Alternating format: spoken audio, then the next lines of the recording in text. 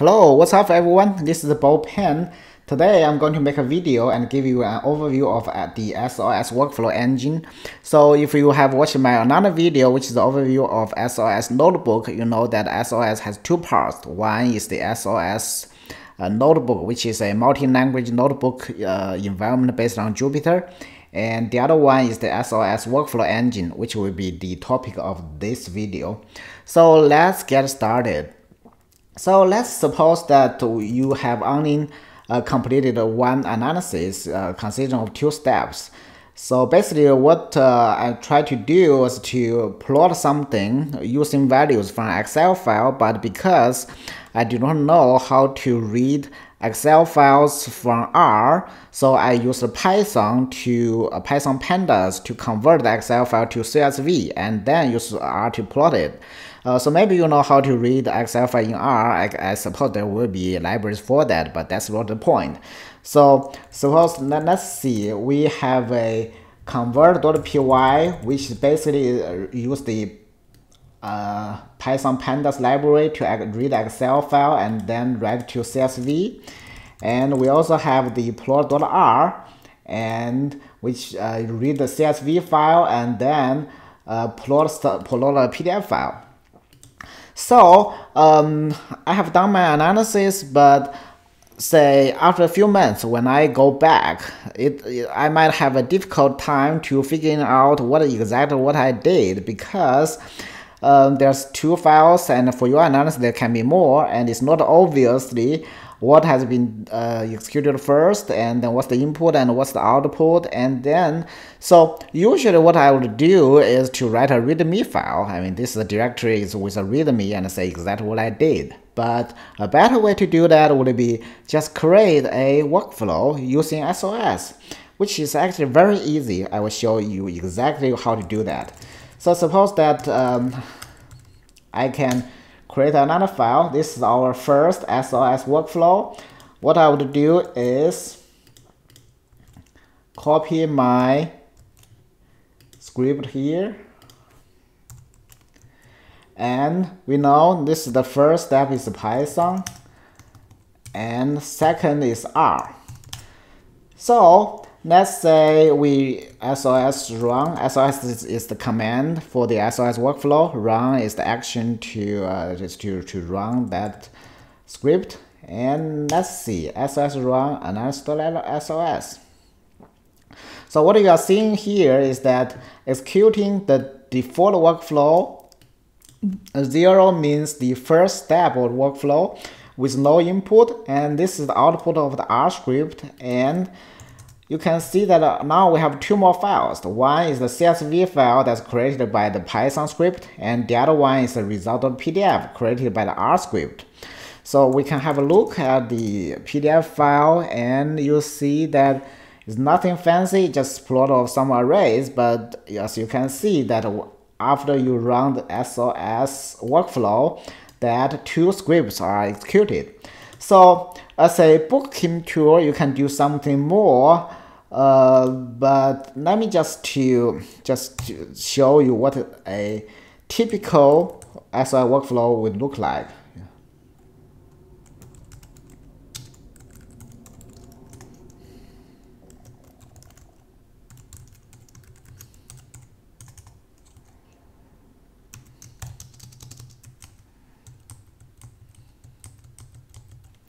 Okay, so I didn't add many things to that, because this is a typical header for SoS script, which say if this script can be executed from command line, it will be executed using the SoS runner command.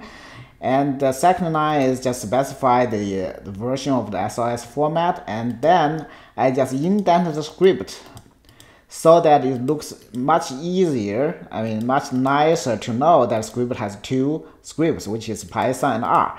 And then if we run this script, actually I can change it to another method of running. So if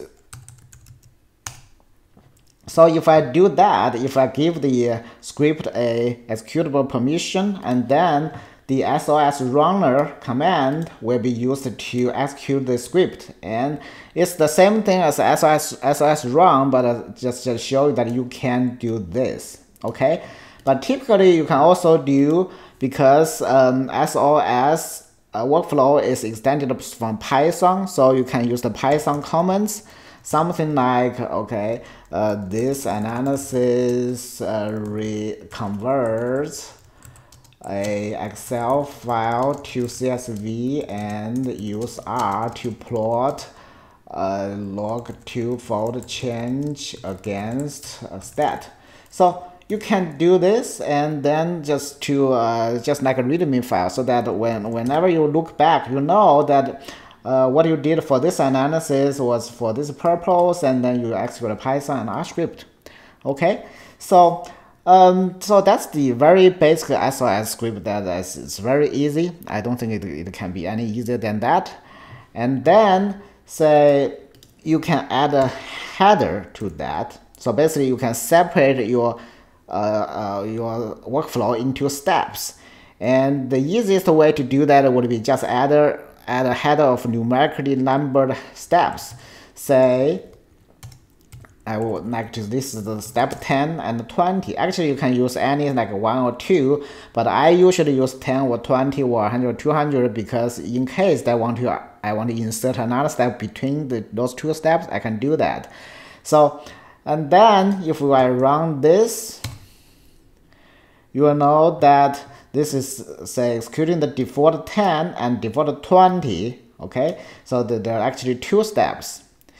And you can actually specify multiple workflows in the same file. Say this is the workflow,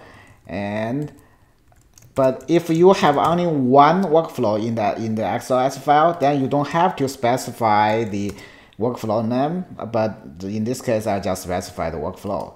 And you can see that the first step is workflow 10, the second step is workflow 20. You can use any name here.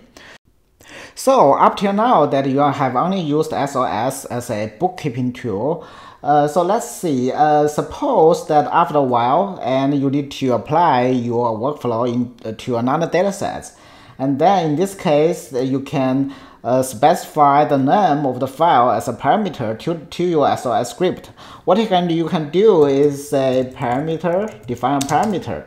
The parameter, let's say, is dglist equals to, let's just use this file name as the default value.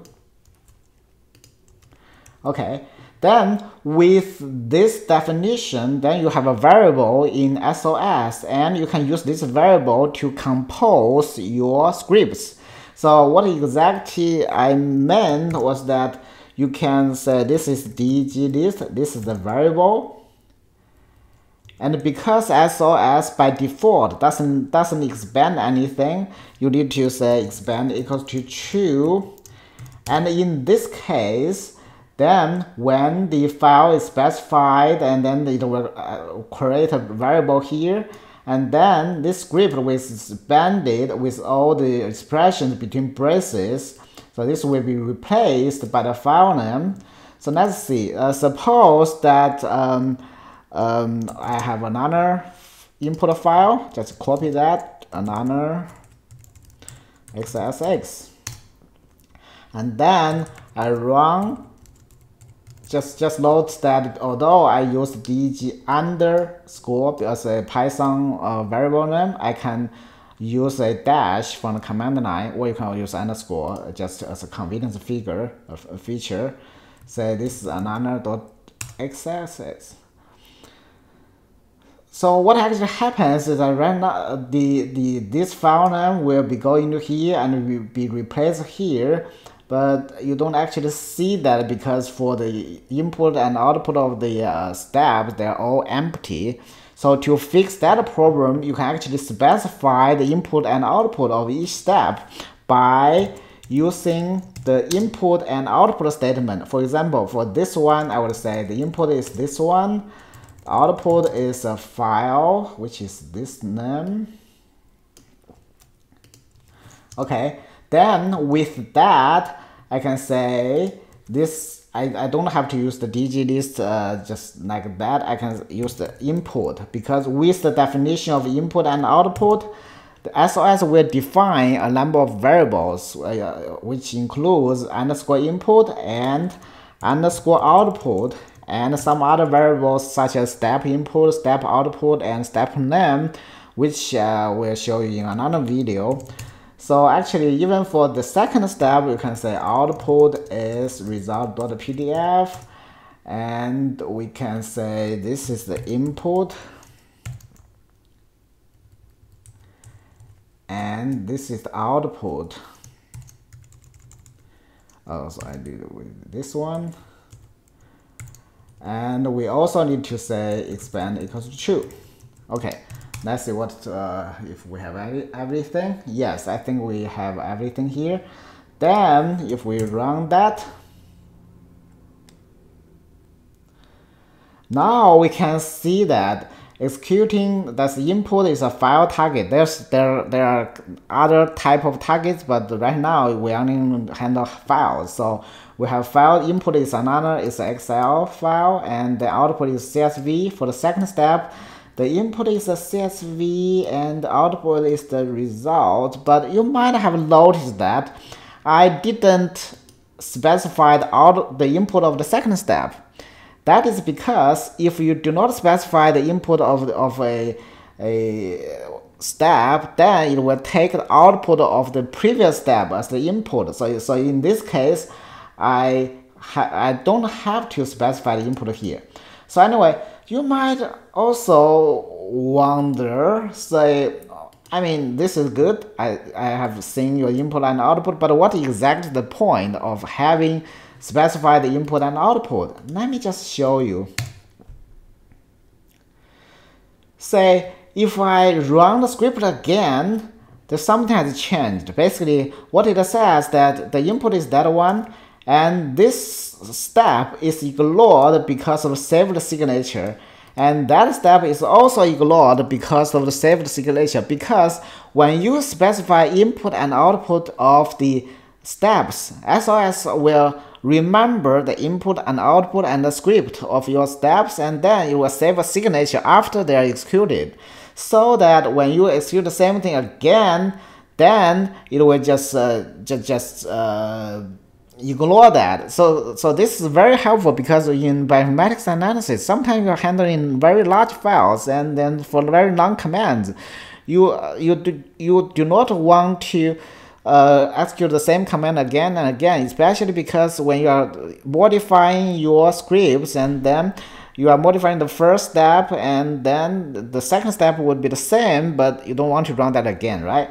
So that what I meant is that, so for example, if I do the same thing to the original file, so in that case, I don't have to specify the parameter, but anyway, I'll just use the parameter. Then what will happen is that, as you can see that, okay, the first step, because I have changed the input, so the first step has been re-executed. But for the second step, because of the input, the digit list and the another are the same, so the result of the CSV is the same. So what happened was that the second step of the workflow was ignored due to saved signature. I think this video has showed you the very basic of SoS workflows and how to create a workflow and with the steps, and then how to specify parameter and input and output. So I thank you very much for watching. I will continue with another video on a more advanced features of SoS. Thank you.